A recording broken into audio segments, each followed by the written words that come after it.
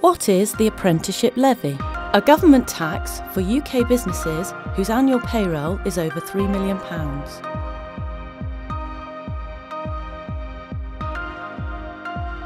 It's 0.5% of your annual payroll. But you will receive £15,000 from the government to offset the levy. How is the money collected? HMRC collect the money through payroll each month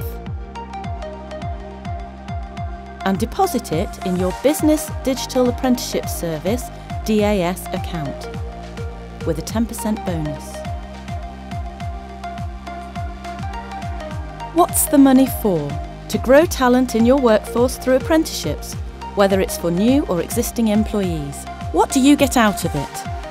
A constant supply of brilliant minds to recharge your business. Apprentices get degree-level skills to drive innovation and creativity. What about businesses with an annual payroll of less than £3 million? You don't pay a thing to the levy. But if you do want to train new or existing employees as apprentices, the government will pay 90% of the costs of the training. You only pay the other 10%. What happens if I don't spend the money on apprentices?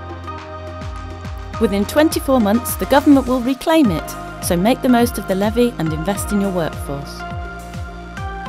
When does the levy start? 6th of April 2017. Wondering how much you'll have to pay? Use our levy calculator now on our website. At Staffordshire University, we're powered by industry-leading experts and state-of-the-art facilities. Get in touch today to see how we can help you get the most out of your apprenticeship levy.